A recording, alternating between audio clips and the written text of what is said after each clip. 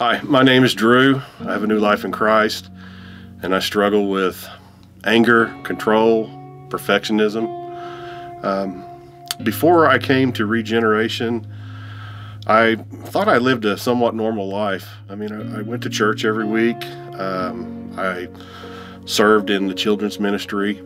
I served on different committees within my church.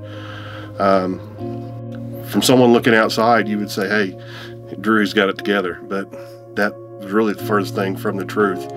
I was kind of hiding. I wasn't living the life that I should be living, that I knew I should be living.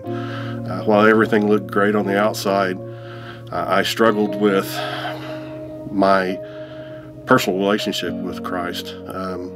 I did go to Him, I did pray to Him, I did spend time with Christ, but it always seemed to be when I needed something, when I was hurt, when I needed His help.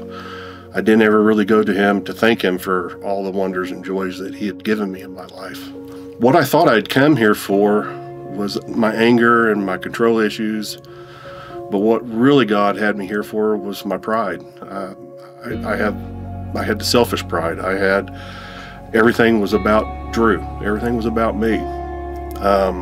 Once I got into Regeneration, once I started learning the steps, the biblical steps, I was able to come to Him and praise Him and come to Him even if I just didn't need anything, even if I wasn't struggling, just to let Him know, thank you for the little things. He brought me to a group of individuals, from leaders, recovery partners, that showed me, hey, I'm not the only one struggling. I'm not the only one who has issues. I'm not the only one. And He allowed me to recover with a group of men that helped me, encouraged me. There was no judgment whatsoever. I was free to be who God allows me to be. God continues to heal my heart. He continues to be a driving force in my life.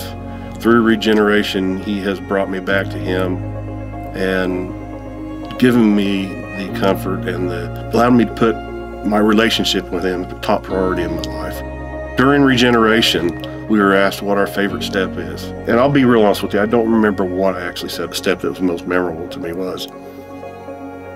But I do know now, after going through 40 weeks of Regeneration, I do know what my favorite step is. And that was the step, the courage that God gave me to walk through the doors. It was the first step that I had to actually come in and find that peace, find that comfort, and find that new relationship with Him. He made that a priority in my life, and I'm grateful for that. But God will give you the courage to take that step, walk through the door, and from there, your life will change. I can promise you that. My name is Drew. I have a new life in Christ, and God has recovered me from my prideful, sinful nature.